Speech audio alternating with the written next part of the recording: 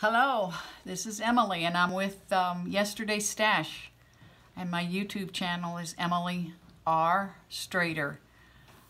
I'm here this afternoon because I found something interesting here of late, and it's called Bazzill paper. You probably can't see it because of the, but it's pleated. Well, Bazzill is the name of a brand. And it rhymes with razzle. To bedazzle someone is Bazzill. And this is called Bazzill, B-A-Z-Z-I-L-L, Basics paper. And it's supposed to be a really good quality paper. But I had always associated it with pleated paper. And so I found some, and I decided that I needed to work on what these pleated papers look like. Now, if you sew at all, you should be able to do the same thing that these pleated papers do. Let me show you this one because maybe it is easier to see. This is a gray, and you can see where they have just simply folded it into a pleat, and then they have just done a straight stitch down the middle. Well, you and I can pleat, can pleat paper without needing to get this Bazzill paper. But I thought that I would just show you, what some of it looks like, and that led me into how all the different things besides paper that one could use to pleat paper. But I mean, Bazzill is really a larger company. I just always thought it was only pleated paper, but it's really a larger company with a lot of different types of good quality paper. But and I think maybe some places like Michael's, I'm not sure if they sell it, but anyway, this led me to a whole journey of how to find things to pleat. And I ran across, the first thing that I ran across in my stash was seam binding and hem tape. Now you can get hem tape in all different kinds of ways. This particular one is sort of it's folded like this, and it's used as a binding. It's also called a binding. People use it for all sorts of things. They use wider ones for binding blankets, for instance, and hem tape, of course, for hemming our clothes. And this type of thing could easily be pleated. So this is called extra wide double, let's see, this was 50 cents at my junk store, and it says for easy use. So looking at these different papers, or these different binding and hem tapes, I thought that surely we could come up with, or I could come up with, or I could use this hem tape. I get this at my used junk store for usually 50 cents for a full thing, and lesser if they have already been used. So I've been working on, so everything that I have been doing lately, I have been thinking about how I might use this pleated paper to do different things with it. And one of the things that I have been working on is this particular kit. It's called the Garden Tea Party Stack. It's by DCWV, and it's I found it for $5 at my at a junk store, and it just has beautiful paper. And so I thought if I could just find some things in my stash that go with this paper, it sure would be fun to do something with it, make a tea journal, or just a journal with these different color, and you know, just sort of use some of these papers. Here's a whole, this one is a stack of tea, tea cups that have been stacked up. So it's just a really good, you know, it's all in kind of a peach, coral, sort of a product. And so I cut some out, and I started figuring out how I could use different things to make pages and tags and join things together to make. So I looked through my stash and tried to find things that were that color. And this is could be used to stick a picture in. It's just a little, it's got that family in it. This is a folder that I found in my stash that would have some of that in it. And then I started taking strips of, actually this particular is pattern paper, and I took a strip of scrap paper. I'm sure you all have just, you know, bags of strips of paper. And so I started going through the strips to see if I could find anything that was kind of this color.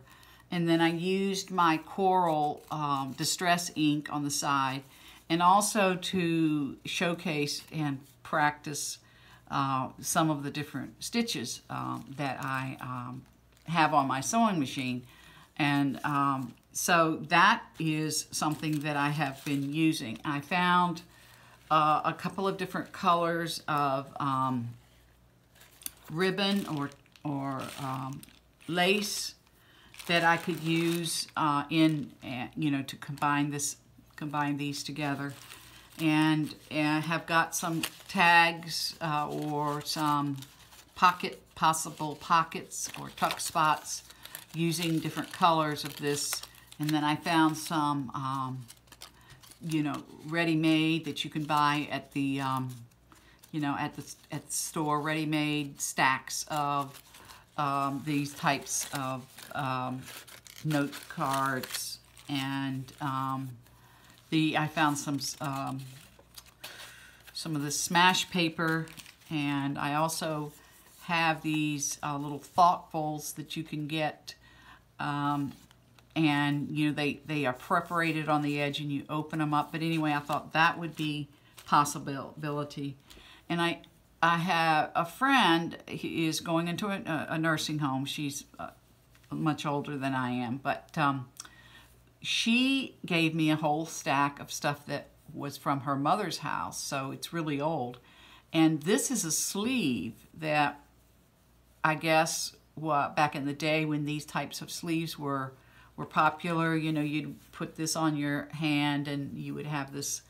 And it has a really interesting little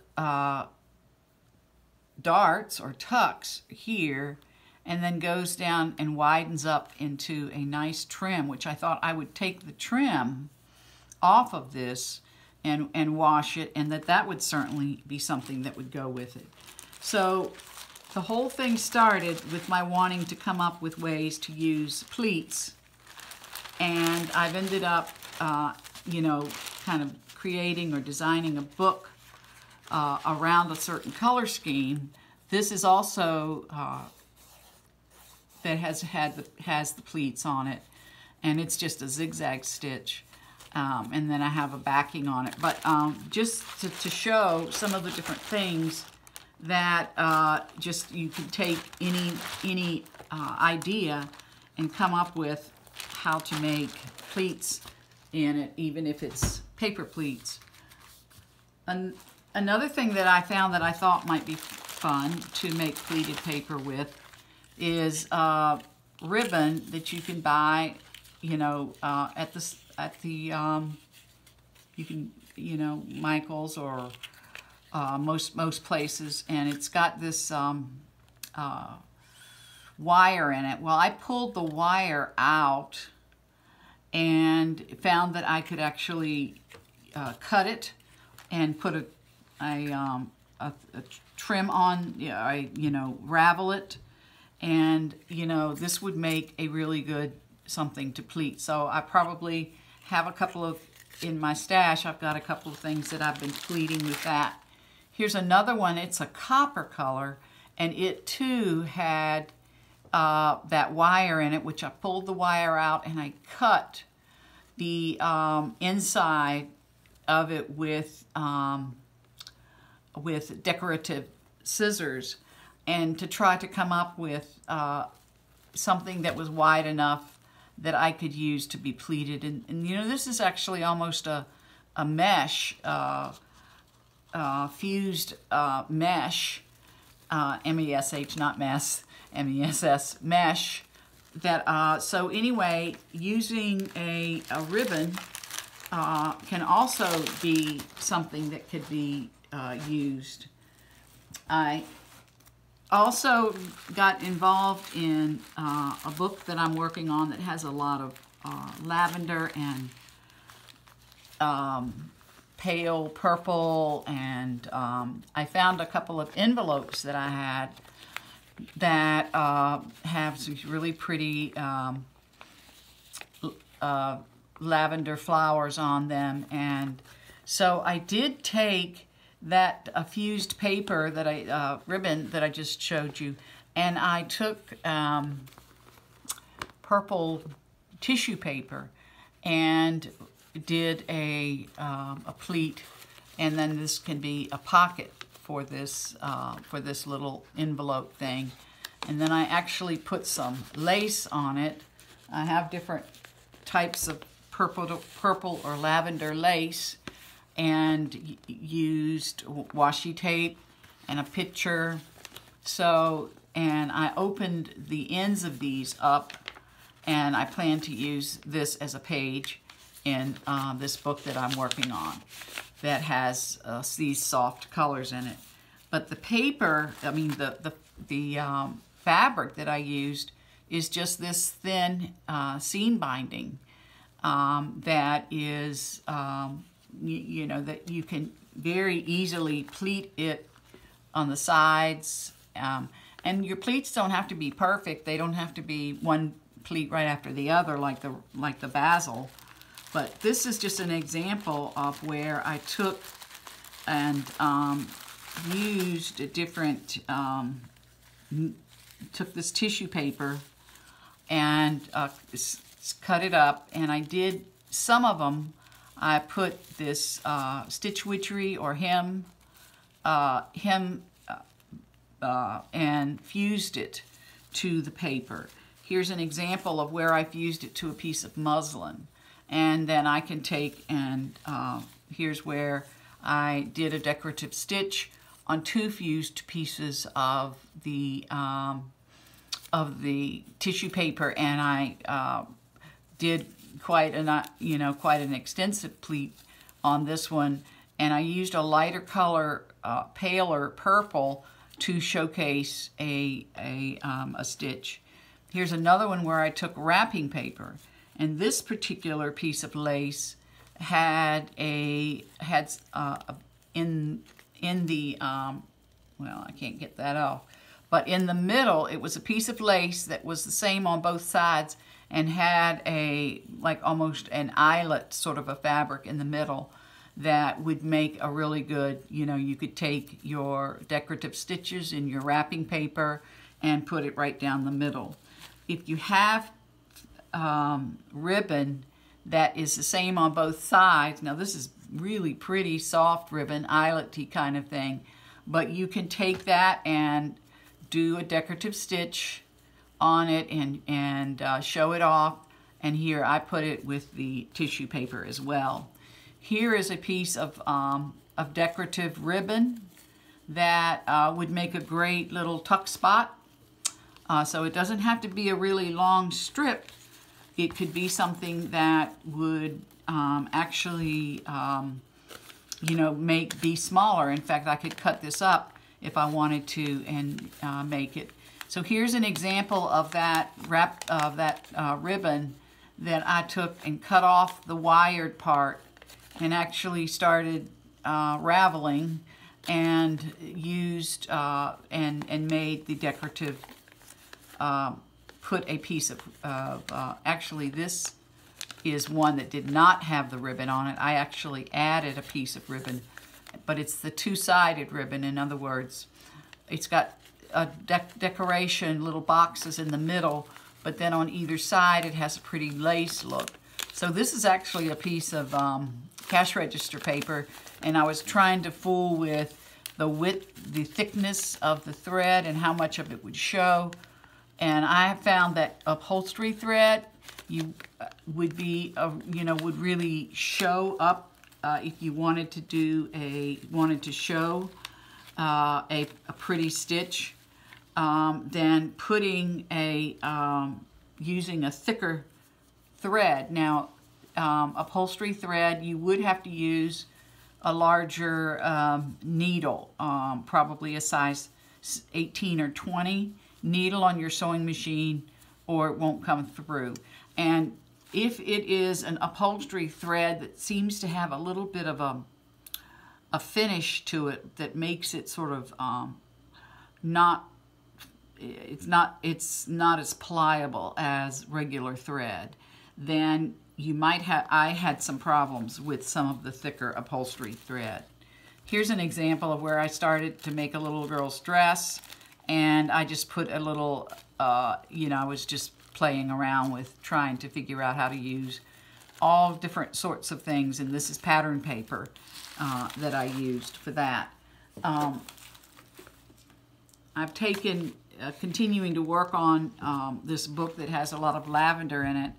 I found a picture of, or I found this woman, it's called Front Porch Prints, Porch Prints. And this is where it's a beautiful purple paper. And this is a kind of ribbon that is has little dangles coming down it, or it's, if you want to call it a ribbon. But it was actually cut off of something. I don't know what anyone would have wanted to use this for, but this is what that is. And so you could actually take that. I did that and put it on. I don't know if you can really see it. And then I took the wider seam binding and pleated it across here, and then put a washi tape that I actually fused together with Stitch Witchery. So it's going to actually end up, I'm not sure exactly how I'm going to use it in the book, but this is an example of how you can take that seam binding and come up with a nice combination. This is one that was in the Bazzill kit. It was a dark purple. And so this is some of the paper from that Porch Prints collection. And I will put the information about her shop at below. And then I took a wide piece of pink lace and put it on here. And another thing that I did with that wide lace is I found if I take the lace and cut off a piece, can't seem to get it, and just run a big stitch where I can gather this up. If you run a large stitch, then you can gather it up, and then you would want to tie it on either end so that it won't come unstitched. But it could make, it doesn't necessarily have to be pleated. This would be more of a gathered look, but you could actually take it and turn it over and make a loose flower or a loose motif, say on a card that has the pink in it, and somehow use it on there like that. But here's the example of what it came like. It's a wide two-sided lace, and believe it or not, these have a right and wrong side. This is the wrong side, and they have it folded so that the right side's on the inside. So when you go to put it down, it doesn't make a big difference, which is the right and the wrong side, you know, it has a better finish or trim if you are using, you know, if you're using this lace. So those are some ways that using pleats on pages, using pleats for flowers, using pleats for maybe a folder or a fold over, where I would do something, you know, like this for an insert for a journal page. So that's another example. I also have run across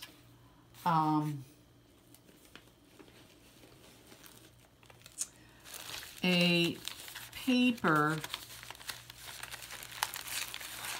or it's a ribbon, and it's got an inside and an outside, and it's got a gold on it. It's a tan and a gold, and boy, does it ever like to, it does a really good job of pleating.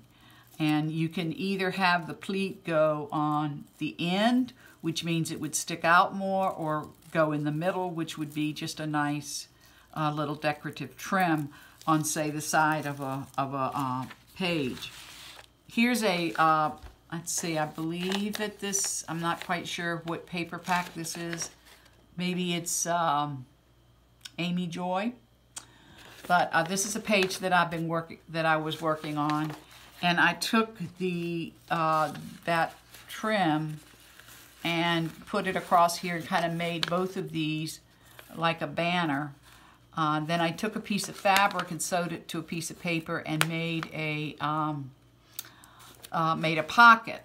And you can buy, you know, strips of fabric in rolls, big huge rolls, and some of it is pretty neat. It has some pretty good like little areas that you could sew together or use.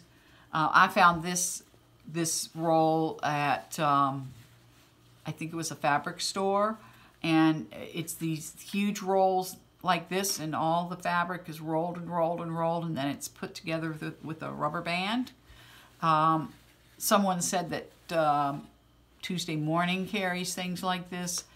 My Tuesday Morning doesn't have very much in it, so and they just said they were having a problem with the coronavirus and shipping, but it seems to me that other places I think I'm going to drive to one that's like 25 miles away and see if they're better than the Tuesday Morning that I have here in my town.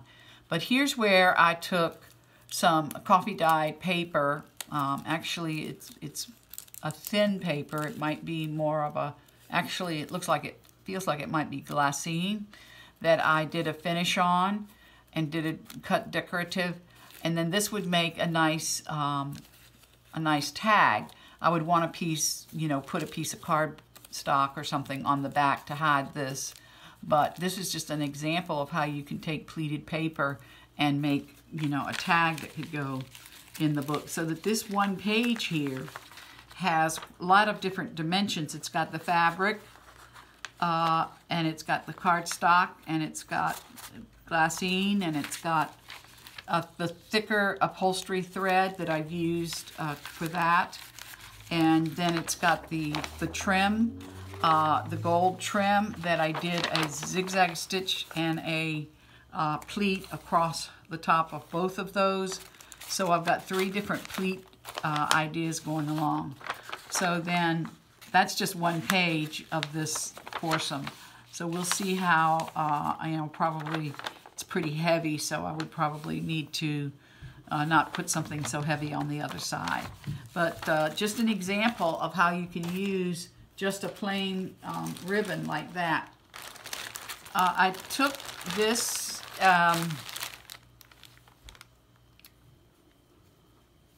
sari silk, and I pressed it open, and I was able to make this is another book that I've been working on, and it actually takes cardstock, you know, like just different companies. This might be, I'm not quite sure who this paper belongs to. But here's an example of where I took some trim and did the zigzag stitch up here, pleating it as I go, and it kind of makes a little ruffle on the edge of the page.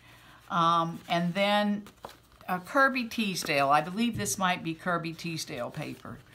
But this one here is where I took blanket, that blanket, it's more of a shiny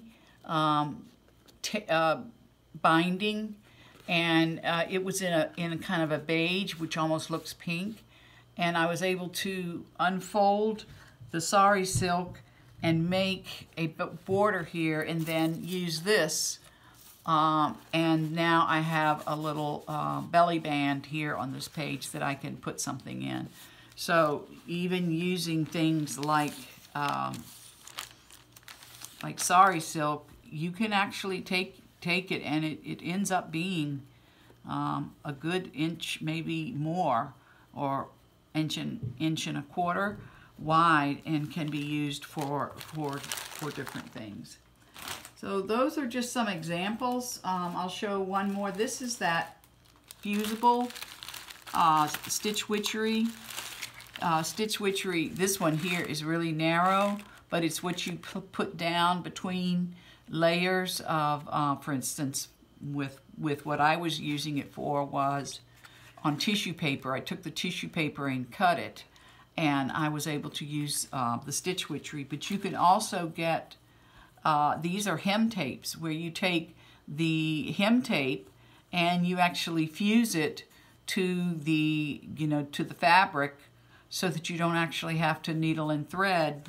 So your hems, if you have to make something shorter or longer, and there is, you can certainly get these lots of different places, and that and an iron, and you've saved yourself a lot of time with using stitch witchery or hem binding, or hem tape, hem binding, that type of thing. This is another example of where I took that blanket, and what it came from. It says hem facing acetate bias, and then this says it's acetate, and this says it's rayon, and it's a hem facing, and you can do a lot with these. Of course, it's used to sew the binding around something. It has this little fold on either side. And what I did was I took the two pieces and I stitched them together to make a couple of tags. And this tag, I also used a sari silk. And this was a pretty piece of ribbon. That's as long as it was. And it was in a bin, and it was pretty, and it went really well with this acetate hem binding. So I took it and I sewed the two pieces together and covered where I sewed it with this stitching here. Another is where I took this hem binding and I sewed the two together, and I wanted this particular picture came from a piece of wallpaper, actually, or it was in with the wallpaper bin, and it was a piece of about this, so it must have been something that was a repeat that you used as a border at the top, or at the somewhere on a wall. And so I pulled that out and did a pleat with a very thin piece of blue hem tape. I call it hem tape, but it also is, hem tape comes in lace as well. So I did a stitch around here using that pleat to give it more of a finished look around with the kind of beach theme. So using hem facing, hem tape, rayon, or no, this says 100% acetate taffeta. So just depending on, you know what, it just adds a little extra texture to what you're working on. And even though this is a tan, it almost looks like it could be a, but you can buy them in kind of natural colors and make, you know, come up with a lot of different ways to use the hem tape, or the seam binding, or the blanket binding, or you know, whatever it's called. But I think that junk stores are a good place to buy this, because you can get these, you know, for next to nothing. If they're open, they're less. My store has them for 50 cents if they are have never been opened. And people don't use this anymore. So a lot of estate sales where people used to make blankets and things would be good places to see that. So that's just some examples of ways to use hem tape for pleating, or hem tape for binding and pleating, and you know, taking the concept from Bazzill and making use of it in junk journals.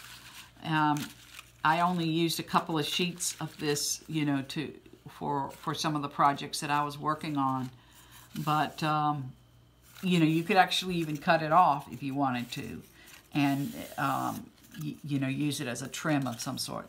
It comes apart pretty easily, so you could actually even take it apart if you wanted to do something else with it. So let me know if you have any ideas for how to do pleating, and we'll come back and talk about this some more. So thank you for coming and watching this video, and I'm always up for new ideas, trying to find new ways of doing things. I appreciate your taking the time to watch with me, and we'll talk again soon.